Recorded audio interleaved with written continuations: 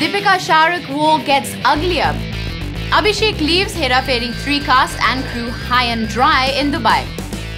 Akshay Kumar in an exclusive interview about Singh is Bling and lots more. Richa-Randeep wants to have sex with Randeep. Hey guys, I'm Caitlin and you've joined me on 9xc.com, the show. I'm hot, you're not, I'm a superstar. I'm a superstar. 9xc, 9xc. Mark your calendars, guys, because December 18, 2015 is when things are going to go down. That Friday is when Bajra Mastani and Dilwale will clash at the box office. And obviously, things are going to get nasty.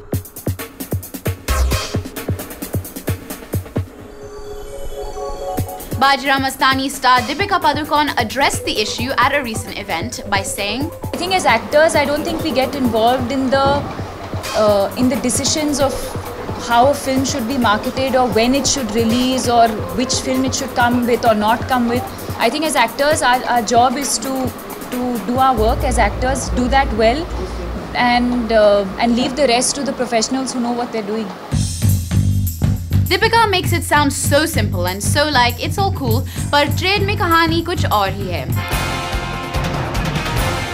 Turns out Bajra Mastani's distributors, Eros International, played a very interesting game. They went to single screens in the Bombay circuit, Delhi, Rajasthan and many other places in India and told them that for the first week after December 18th, they were not allowed to run any other film. Now the reason they could do this is because they used bait like Tanu Weds Wani Returns. Eros ko pata chala tha ki Shahrukh shayad Dilwale 18 December ko release karenge. So they told single screen owners that unless they give them a commitment to run only Bajra Mastani for the first week, they would not give them the rights to screen Tanu Weds Wani Returns, which was a surefire hit. At that time, Bichara Shahrukh had nothing to give the single screen guys. No Dilwale, no nothing. So Eros ne apni jagah block kar di thi. A source close to Eros confirmed this to 9xc by saying, yes, we have blocked many single screens, but it's okay. We wonder if SRK will release Dilwale on December 18th. Trade walon ka कहना है कि if Shahrukh can't get the desired number of single screens, he will stand to lose 20% of his estimated box office collections. But who actually announced the December 18th date first? A leading distributor told 9xc.com. Both parties claim that they announced their release date first, but who can prove that? However, now there are rumors that Eros might blink first and move Bajra Mastani to December 25th. A member of SRK's camp told us, both films will have their audience, but tell us, would you like to see Ranveer, Deepika and Priyanka in a period film or the timeless chemistry of SRK and Kajol first? ये तो सोचने वाली बात हुई ना? Tell us which film would you watch first day, first show? Bajra Mastani or Dilwale? We're at facebook.com/9xc and our Twitter handle is at 9xc the show. And while these films will see the light of day, clash or no clash, the fate of this other film might be a little bit iffy. Akshay Kumar, Sunil Shetty and Paresh Rawal had us in splits when they conned their way in Hera Fairy. But with the sequel not doing all too well, a lot is riding on the third part, which stars Abhishek Bachchan and John Abraham and is directed by Neeraj Vora.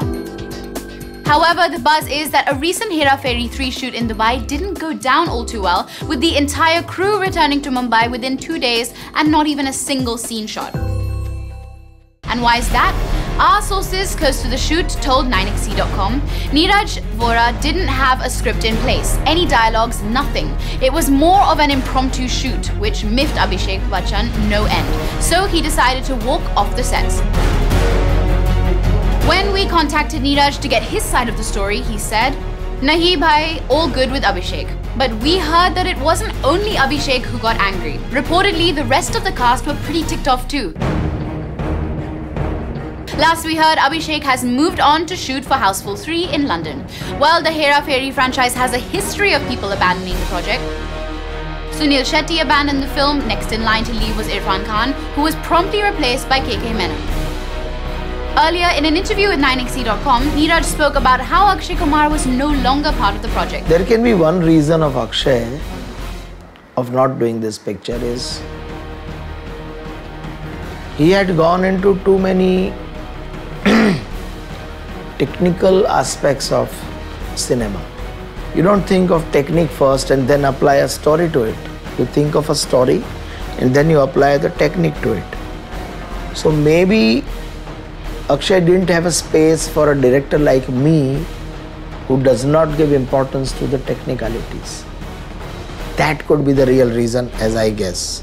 Well, it's not like Akshay has been out of work or anything, even though he's not doing Hera Fairy 3. But now he has Sing Is Bling with Amy Jackson coming up, and 9XC.com The Show had an exclusive chat with Akshay and Amy.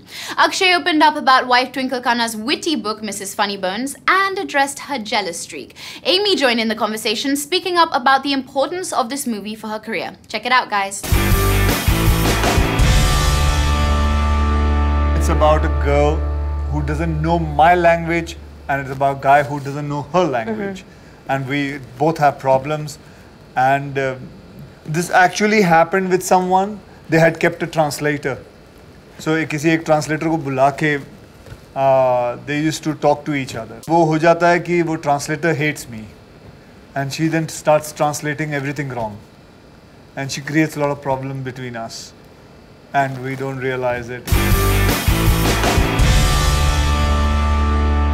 It was a huge break for me. It was completely unexpected as well because actually there was another actress on board for the film, and for some reasons that didn't work out, and I met with Ashwini early in January when I was promoting for I, and I came to Bombay and that was it basically, and things happened and situations changed, and I got the offer for this. So it was a huge break for me. It's definitely my biggest jet.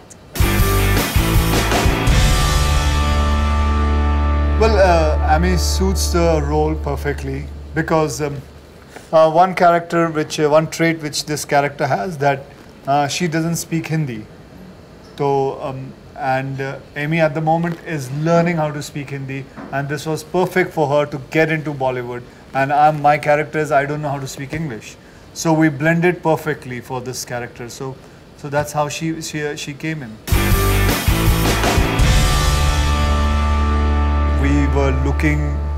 We were delayed for about 4 to 5 months because of we were not satisfied with the script, and I can understand because people cannot wait. They have to carry on, they have to work ahead, and Shahrukh's film is a big film for her, and I think she did the right decision. She's been in this industry more than I and you have been. So she knows how the industry is, and there's nothing called possessiveness, and it's absolutely the trust factor is there, and that's it. वैसे भी मैंने before she has written down, I read it, and if there's anything I find something wrong, then I tell her that I think don't write about this because it can get controversial, and you know how much I run away from controversy. Coming up, industry veterans lock horns over India's Oscar nomination. Richa and Randeep can't keep their hands off each other.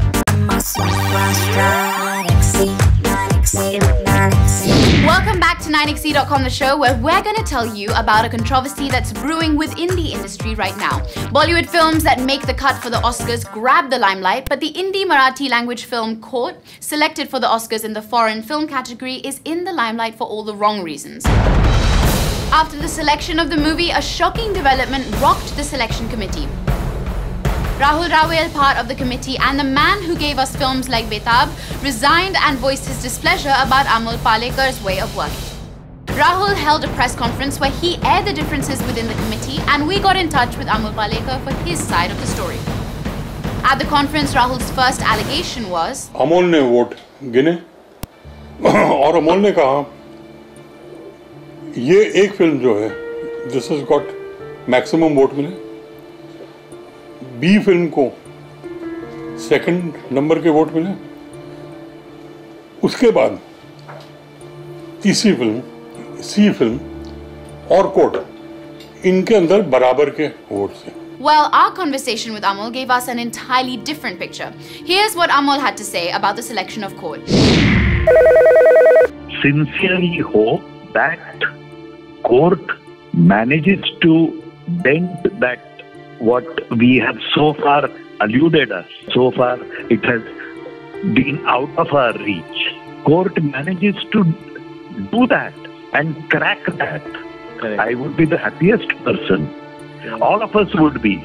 Not only as person who selected it, but even as an Indian filmmaker and as an Indian. I would be extremely happy and proud. Rahul went ahead and set up another allegation about the presence of Amol's wife. Amol की बीवी वो भी आ गई और jury में बैठी हुई screening के अंदर। क्यों? जूरी में मेरी बीवी भी थी, बाकी लोग भी, हम तो नहीं लेके आए ना किसी को। अच्छा ठीक है, आप फिल्म देख रहे हैं, ठीक है, लेकिन हर फिल्म के बाद आप बाहर आके मेंबर्स को कह रहे हैं कि ये फिल्म बहुत अच्छी है, इसके बारे में सोचो, इसकी फोटोग्राफी कितनी अच्छी है। आपको ये बोलने का हक नहीं है। अमोल जो चेयरमैन है, अमोल को ये रोकना चाहिए था। बीवी बाहर आके बोल रही है कि court, O God, such a horrible picture. When 9XC.com raised this issue during the conversation, Amol countered. First and foremost, all of us, all the jury members, including him, have given undertaking to the Film Federation of India to keep the confidentiality and the secrecy about the process. And I, as a filmmaker, as a chairman of the jury, I certainly wouldn't like to breach it unless I take a formal permission from the Federation.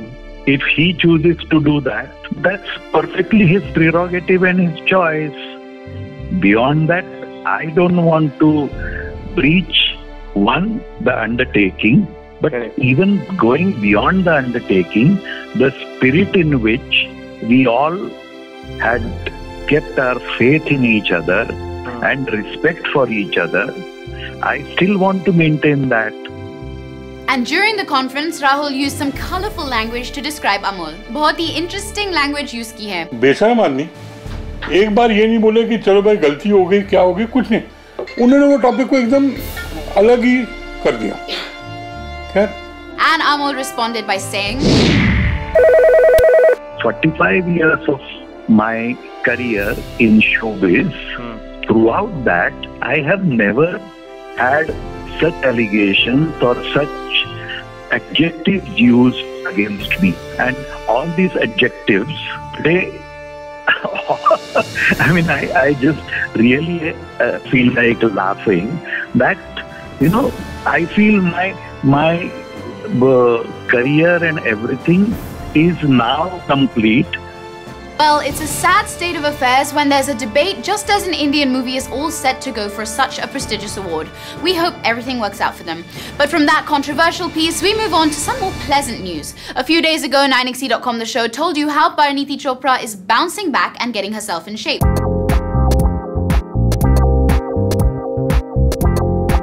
As far as her career goes, the lady has not been having much luck. Kill Dil के खराब performance के बाद Parineeti की कोई release नहीं थी. सुनने में आया था that she was offered Sultan opposite Salman Khan, but she refused to comment on that when 9XC.com The Show asked her about it. But now we're hearing whispers about her next project. It seems Parineeti will be reuniting with her Ishaqzadi co-star Arjun Kapoor.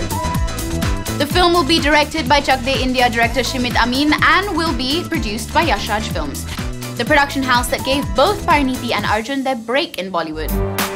The film is a supernatural drama. Parineeti, however, was not the first choice.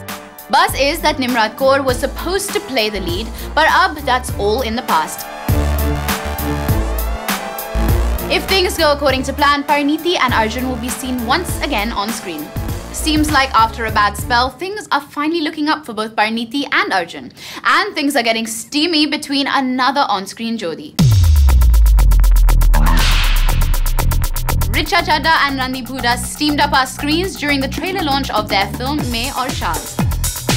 Richa made her intentions very clear. Charles is very sexy, and every time I see him, I feel like having sex with him. Obviously, this is a line from the film's trailer. But Richa would just not give up. I want to have sex with him. We can't believe she did this. So Randeep ka kya reaction tha? Embarrassed. Well, of course he would be. We get that they are promoting their film, and well, the criminal Charles Sobraj, who Randeep plays, was known for his charisma. But ye kuch zyada hi promotion nahi hua. These guys just need to chill. No, not like that. Sit apart, you guys. This is a family show. Has that power over, I would even say, even men and women. He had some seduction, some allure, something mysterious about him. Yeah, that's about right. Phew, I think we need to go into a break now. Coming up, Shruti battles it out with director. Konkona chooses to work with KRK.